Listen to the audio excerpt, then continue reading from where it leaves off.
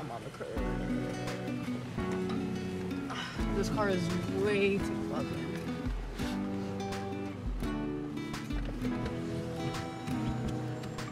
This is a tight spot, Ariel. Why you put me here? Bitch, el golpe avisa. It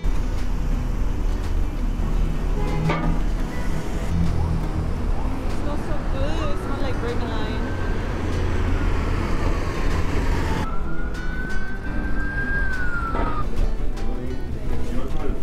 Ariel's shopping for some tequila.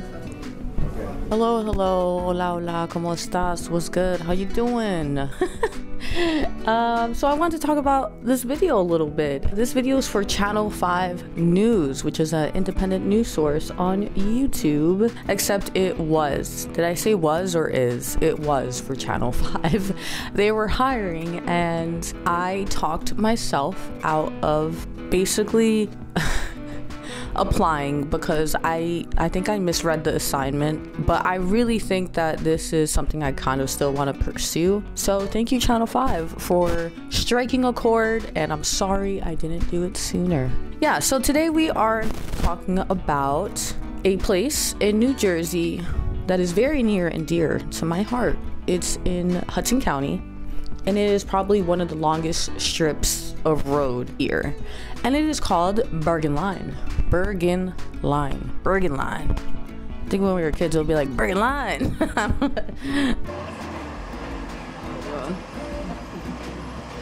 Just ready to die. That's what I'm doing.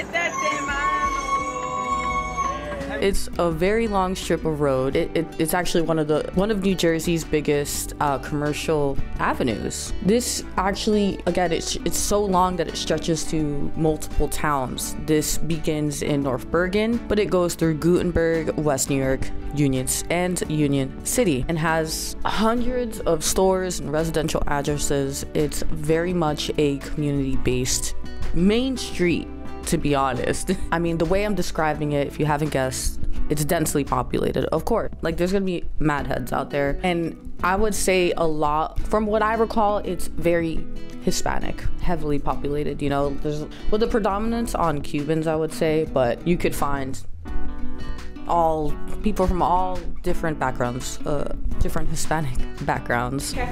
We'll take it to go. Yeah, we'll take it to go. Gracias.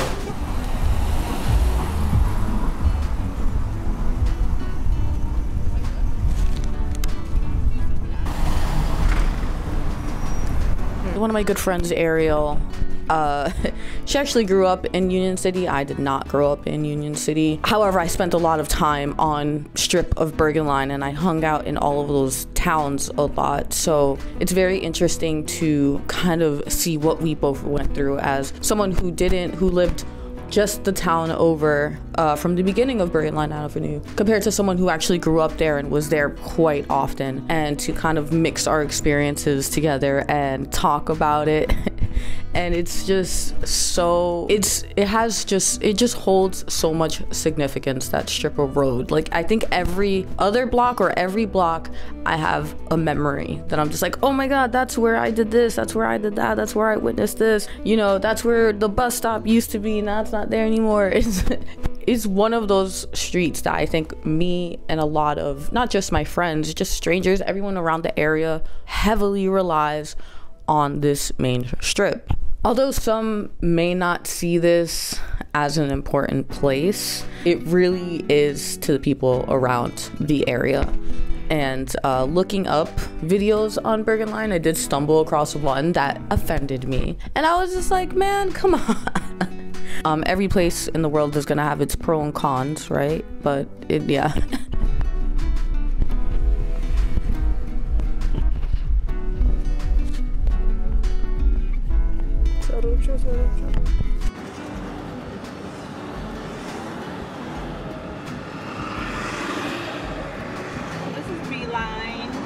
People really rely on this strip, and it's very easy to navigate, whether you're taking a bus or you're in a car. There's a lot of bike riders. I used to skate Bergenline all the time when I was younger. I used to walk it. It's very easy to get around and memorize where things are. And one of the most popular things that you will notice, one of the most iconic things you would notice to me on Bergenline is La Wawa, which is a small bus which everyone really goes around. It's cheaper than the NJ Transit, so a lot of locals rely on the Wawa. They also don't abide by like holidays or like really bad weather. I've taken the amount of times the La Wawa saved my life, dude. Stranded out at like 2 a.m. or it'll be a blizzard, and then like dude, I was just in a lot of shenanigans as a kid. So I'm telling you, when you see that bus driver pulling up and they have no business being there, but they are, oh my god, guardian angels, I must say. And Guadalupe is like more like a Mexican thing, right? La Virgen de Guadalupe. That's what got Mexicans all crazy back in the 2000s. All my tias were out here sitting, protecting the tree. Oh my god. So much so, it meant so much to the community that the city had to put this. Why'd you stop talking? How do you, hierro? They had to put the metal fence. For the culture. For the culture. And you know they're here because they be changing the water and the flowers, and they be getting fresh flowers. Do you think it looks like La Virgen de Guadalupe? Or you feel like Mexicans got hype out of nowhere? I kind of, I guess. Like, I kind of see it. Well, that's it. That's La Virgen de Guadalupe. That's supposed to be her. Okay. And if you are from here, you believe it. There's no questions about it. All right. It's all period. But yeah, and that goes beyond Bergenline, but I'm just saying a lot of them, it's not as popular as it is in that specific area. The bus goes from George Washington Bridge all the way to 2nd Street in Union City. And I know that's not a lot to you people, or it's a long distance. Just trust me when I say it stretches so far. That's how long it is. It's towns on towns on towns. I guess other iconic things are, it's so Hispanic. There's so much Hispanic people. It's so heavily dense. You could find anything you want. You could find Peruvian food, you could find Mexican food, you could find Colombian food, you could find Venezuelan food, you could find, honestly, is there Puerto Rican? I don't even know if there's Puerto Rican food, to be honest, but you can find a lot of Cuban spots.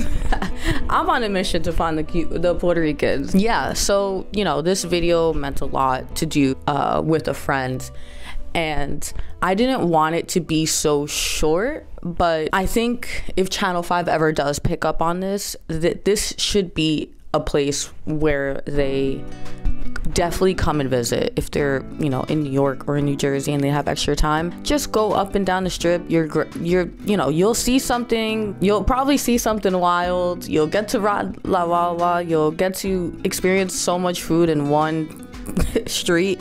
It's awesome. Land. Ooh, with the hot dog. La Wawa. La Wawa. Easy pickings and rainbows when we used to shop when money was tight. And ABC too. Yeah, ABC was a big one. I even used to.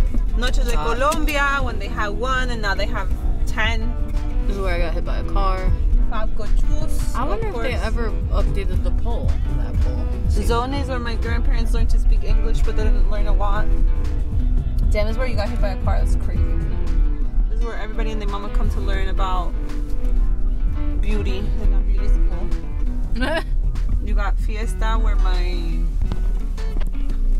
dad's compadre works. Somebody that we're related to. I don't know how, but we're related to. Yeah, they got rid of Bambi, which I also used to shop. Bambi's done. Damn, that's crazy. Yeah. It's a sad day. Look at that. Oh. Damn, that's crazy. That's where I got my shoes for my first communion, my dress for my There's always protests out here. Always. What, here? Yeah. Like vegans? Yeah. Wow. I'm bummed that I didn't, you know, I didn't share it. I should have. I think I just kind of doubt myself a lot. So also I felt like I didn't really, you know what, in this interview, I felt like I did interview someone, and that was Ariel. Like, she was talking so much. Again, like, our memories are so different from each other. So you could tell how much more of a connection she has to the streets of Bergenline compared to me growing up and being there all the time, where I had to go out of my way to go to Bergenline. You know what I mean? Like, I lived the town over. It wasn't in my immediate proximity, so I didn't spend as much time on there. So it was really great to see. And moving forward, I do want to do more interviews on the streets, but also hang out with my friends. I have so many friends that grew up within those couple towns that it runs through, and it would just be cool to just every single episode of Bergenline go to like a different restaurant, we'll check out different things, we'll interview different people, and we'll check it out. There's a lot of things that I noticed that changed that I will kind of move forward with in new episodes of this series. I don't know if I'm gonna call it Bergenline.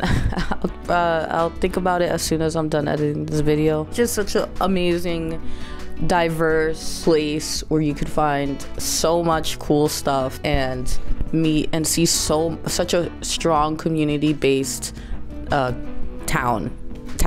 See what I mean? Like, what? They burned that shit down. Mysterious fires. How many? That's a story. I'll tell you that much. And then you go here and you see the fucking tallest building on Bergenline. That's crazy. That's crazy.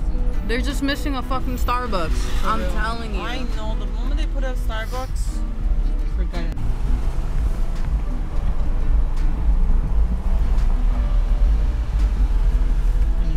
A brand new Wendy's. Just for the culture. See, now you got big places like this. This is like one of the tallest buildings on Beeline. Right next to the light rail. So yeah, this would have been my this would have been my application for Channel 5 News, which I would love to start really working on my journalism skills and start covering actual stories. But I think this is definitely a start. I'm super excited.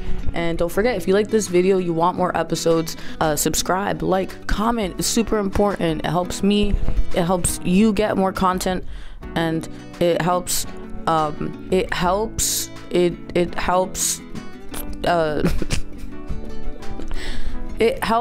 me, it helps you, and if you like and subscribe, it helps the environment. Don't worry how, you're helping the environment. Are you just not gonna help the environment?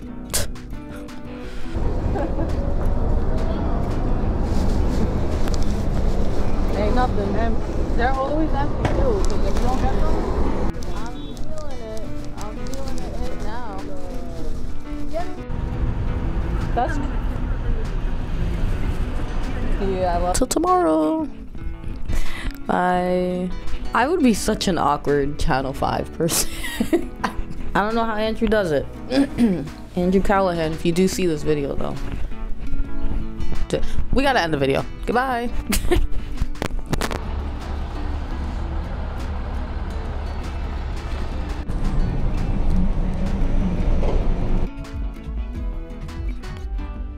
It's my 30th birthday.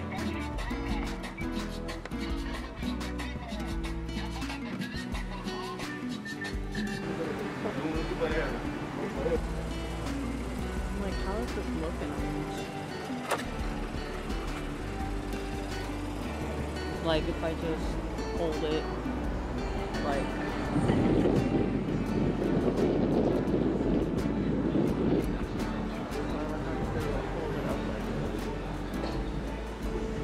Yo, I love Bergenline. I wish and hope for one day that I'll have enough money to fucking